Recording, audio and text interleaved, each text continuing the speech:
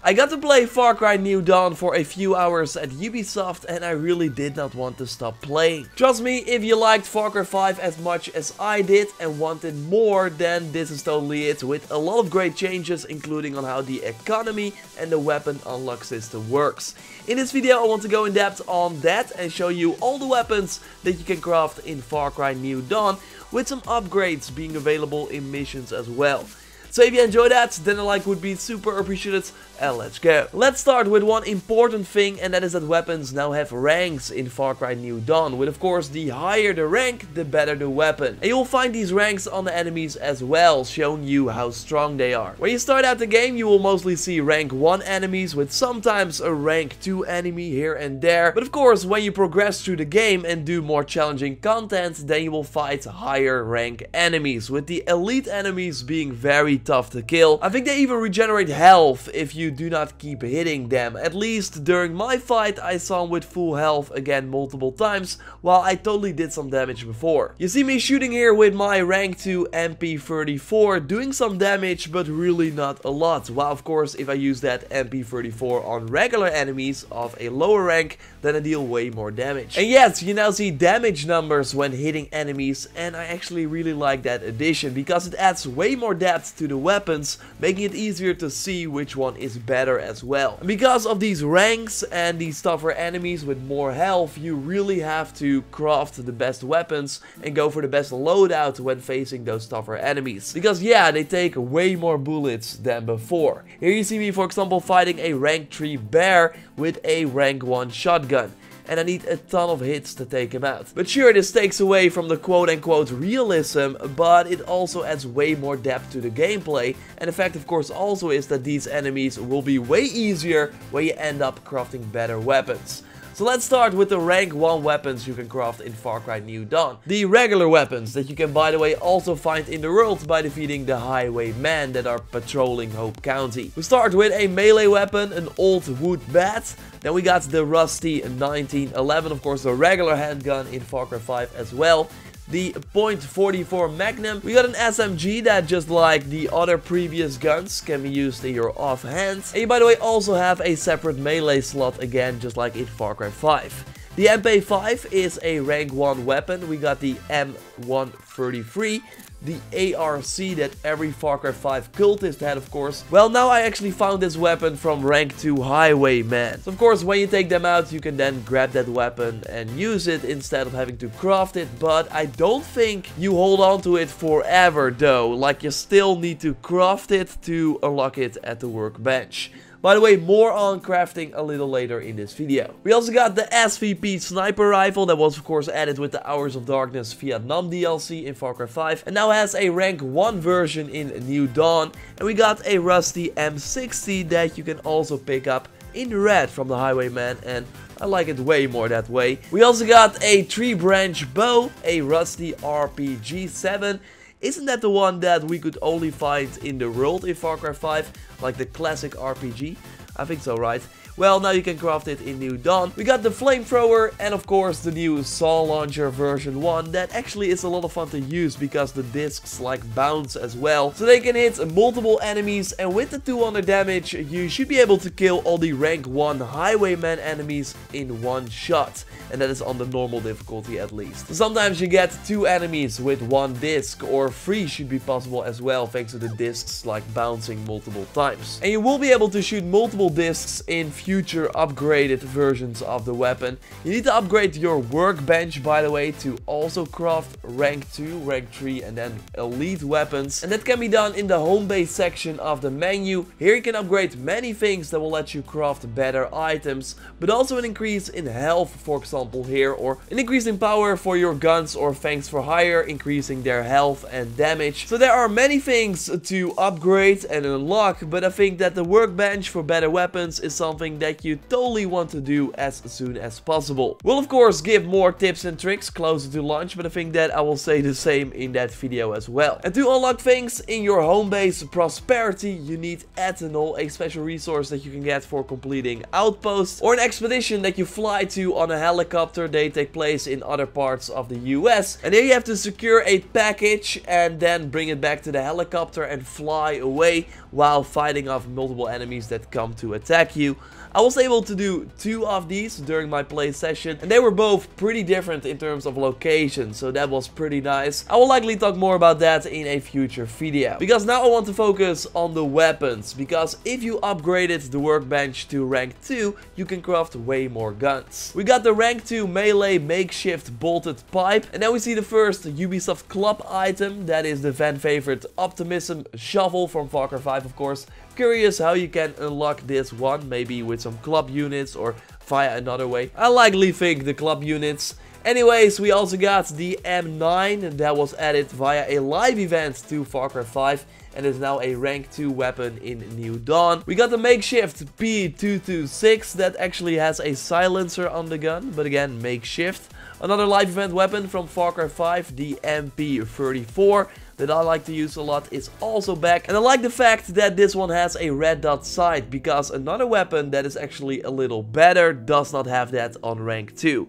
I will touch on that one really soon. First, the MP40 returns. We got the Vector. That was of course the first live event weapon we got in Far Cry 5. Actually, some people got it before that, then it was removed. If you played Far Cry 5 around launch, then you likely know that situation, and I had a lot of fun reporting on that. Anyway, it's now a Ubisoft Club item with a sort of police skin. The M133MS shotgun is a New Dawn, just like the D2 Sin Eater that you got in Far Cry 5 for defeating Faith. Well, now you unlock this one if you own Far Cry 5, so easy as that. But you might already know that if you watched my previous New Dawn video where I touched on the Far Cry 5 rewards that you get if you played that game. Moving on, we got the SBS makeshift version, the 4570T, and then the weapon I actually unlocked really fast, and that was the one I was talking about, the AK-47. The AK-MS that you will see later on was actually one of my favorite weapons in Far Cry 5, so having a slightly worse version early in the game is great, but in New Dawn it's actually enhanced. We namely got a screwdriver that can be used as a melee weapon, and trust me, that is a ton of fun to do. Like instantly killing enemies from a close range. And what is interesting is that you of course now also have the knife takedowns, and there is a perk that lets you instantly kill enemies from a higher rank. So from the get-go you can instantly kill enemies on rank 1, but then later if you invest in the perk you can instantly kill enemies from rank 2 and so on. But I'm not sure if this applies to the weapon takedown as well, or it could be that a rank 2 weapon kills a rank 2 enemy instantly, but I'm not entirely sure. I think it's linked to the perk, but again I can't say for certain. We have the 308 carbine that was also in Far Cry 5. We see a better version of the M60, the makeshift variant, doing 60 damage instead of the 40 from the rusty M60 on rank 1. And again, that damage is really noticeable in the game, so that's pretty cool. We got the Red 4 on rank 2, and the slingshot is back as well, dealing 400 damage. So that would be a ton. Maybe this time it's actually a useful weapon to instantly kill enemies, but I haven't tried that yet. Because yes, on paper 400 damage should take out most of the enemies instantly. So yes, we then upgraded our workbench to rank 3. You need 500 of the ethanol resource for that, so that's actually a lot, and the base has to be level 2 as well, and I think that happens by progressing through the main story. So you will really get the better weapons once you near the end of the game. On rank 3 we got the optimized socket pipe, so once again a better melee weapon. The optimized steel bat that actually has the same stats as the pipe, so it's really up to you what you want. We got the AJM9, and that is a new weapon in Far Cry New Dawn. It was data mined on PC in Far Cry 5, but as far as I know, never made it into the game. Well, in Far Cry New Dawn, it's a rank 3 optimized version. It of course first appeared in Far Cry Blood Dragon, and there are some cool Blood Dragon versions in New Dawn as well. We'll look at that later. We got the Scorpion that you should be able to wield in the offhand as well. We see a rank 3 version of the .44 Magnum that can of course also be in the offhand. A regular Vector, but in the New Dawn handmade style. And we got the MP5 SD with a suppressor. There's an optimized 1887 with a sick butcher knife on the gun, looking really sweet. The MS-16 is back from Far Cry 5. Never really a fan of this weapon though. I do like the can being a silencer. And yes, there we have one of my favorite weapons, the AKMS with the knife on there too. It has the 100 damage instead of the 67 damage from the regular MK47 rank 2. And the MVP 50 is also back with a silencer on level 3. And we got the very strong M249 on rank 3 as well. Actually, two variants of this gun are there. We got the Gardener's Fury and the Gravity skin, and I like that one a little bit more. The Red 4 also has a rank 3 version, dealing 200 more damage compared to the rank 2 version. The recurve bow is back in New Dawn, a better flamethrower and a saw launcher again, and now this shoots multiple discs. And by the way, it's V2, so then we kind of skipped V1 because the one in rank 1 was V0. So I think that during one of the missions you'll likely get the V1 version that is missing from the workbench at rank 2. I also namely had a mission during my PlayStation that gave me the rank 2 tree branch bow that we also do not see on the workbench. So that's why I think we will likely see other weapons exclusive to missions as well. And it makes sense that Ubisoft wants to highlight this new weapon so everyone gets their hands on it. Okay, now let's move on to the elite rank, rank 4. Our workbench is level 3 and now we can craft the best weapons in the game. For the melee weapons we got the Punk Bat, the Nailed Shovel and the Reality Shovel, all with the 348 damage, and can also of course be thrown to the target. We got the PO8 that was also added to Far Cry 5 via a live event pretty late after release. It also has the blue plastic tarp for stealth. Okay. Of course, the D50 will be in New Dawn as well. This one was also added to Far Cry 5 later and will likely once again be the most powerful offhand weapon for a single shot. Yes, the AJM9 also has a rank 4 version, but this time in Blood Dragon style. I really love this one. It says part of the Blood Dragon team, but I'm not sure what that means. There are more Far Cry Blood Dragon items though, so likely that it's part of some sort of set. I do think that in order to craft these items you need to have the level 3 workbench though. The A99 from Far Cry 5 returns with a sort of Christmas tape theme. We got the BZ19.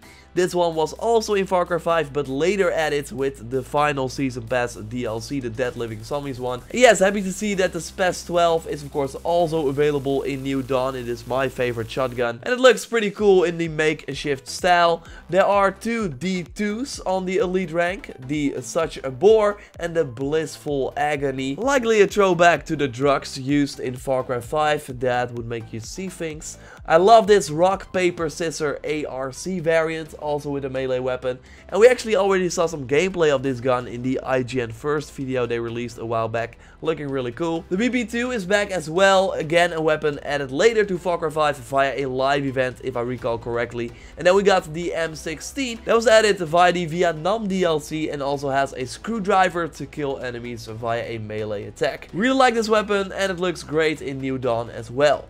Okay, here is the AKMS in an ugly pink version. Do like the yellow and black tape though, but yeah, seems like I need to rock this pink version if I want to use the AKMS on rank 4. Let's hope they add more variants. If you want to carry around a sniper, then you might want this SA50. It's back in 2 variants, and I like the first one actually a little more. Here we see an elite version of the MVP .50 that looks pretty nice, and then one of the best weapons from Far Cry 5, the MG42, also seen in Far Cry 4 of course, but added later to Far Cry 5, is now also in New Dawn on the elite rank. We see the M79 in a more regular version and the color spray variant. The compound bow starts on rank 4, at least craftable, and I really like this one, the Blood Dragon recurve bow with the awesome neon paint on it. Same damage by the way as the compound bow.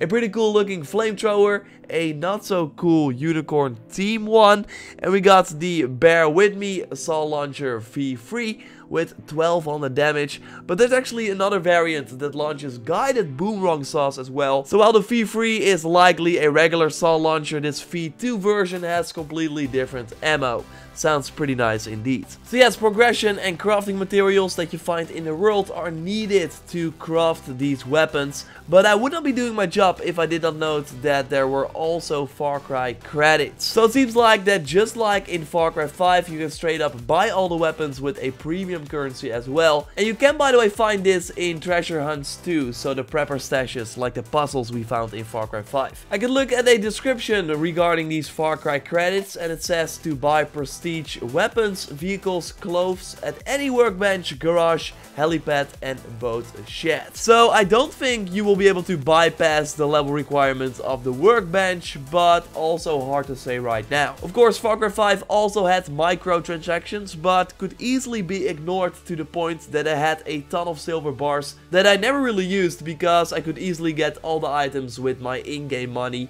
And of course, everything they released, all the weapons and stuff like that post-launch, were all free via live events. So yes, I'm still curious to hear what the post-launch will be for this game, but there should be something. Let's hope they add even more new weapons to the game via the similar sort of live events that are hopefully more exciting this time than they were in Far Cry 5. Overall, way more weapon types in Far Cry New Dawn than Far Cry 5 at launch. But if you, like me, played Far Cry 5 a lot and did all the live events that happened after launch as well, then there are only 2 weapons that you could not use in Far Cry 5. But yeah, the look of these weapons are of course slightly different, and because of the damage numbers and the tougher enemies, this will still be a pretty different experience. One that I can't wait for, because while playing I really thought this is what I wanted from a sort of big Far Cry 5 DLC, but this is so much more than that. So I really can't wait for Far Cry New Dawn. Subscribe to stay up to date on everything about the game. I got more videos with new footage coming your way, so keep an eye out for that. Like this video to support the channel, and I will speak to you next time. Goodbye!